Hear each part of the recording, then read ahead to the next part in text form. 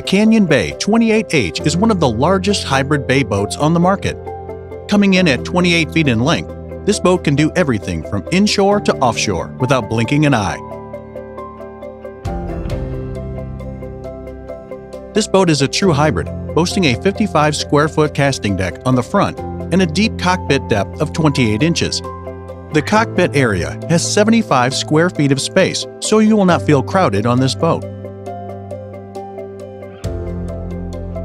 All of our stainless steel hardware is flush mounted, including the 6-rod/cup holders on the side gunnels and the 4-rod holders along the back of the transom. The Canyon Bay 28H holds 95 gallons, with an option to add 40 more gallons if preferred, and averages over 3 miles per gallon during cruising speeds, with a single Mercury Verado 400 horsepower. The Mercury is connected to the 28H via porta bracket. This bracket allows you to adjust the motor in an up and down position vertically.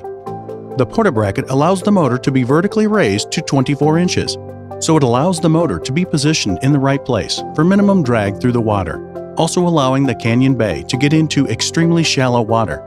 Speaking of shallow water, the 28H will float in 15 inches of water. Let's start at the front of the boat and work our way back.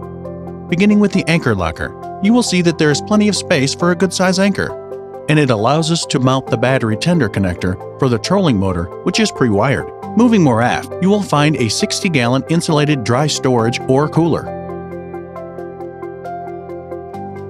Coming down into the cockpit, you will see that on both sides of the boat we have rod lockers or dry storage.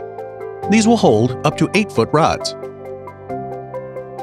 Between the two rod lockers, there is another insulated cooler or dry storage coming in at 35 gallons. All hatches have compression hinges. All storage is insulated. The console is a perfect size for this hybrid bay boat. You can use it as a porta potty or just have even more storage. When it comes to flush mounting electronics, the 28H can handle up to a 24-inch display, or you can run dual displays of your choice. The batteries are conveniently tucked away underneath the console, so you do not have to worry about corrosion issues.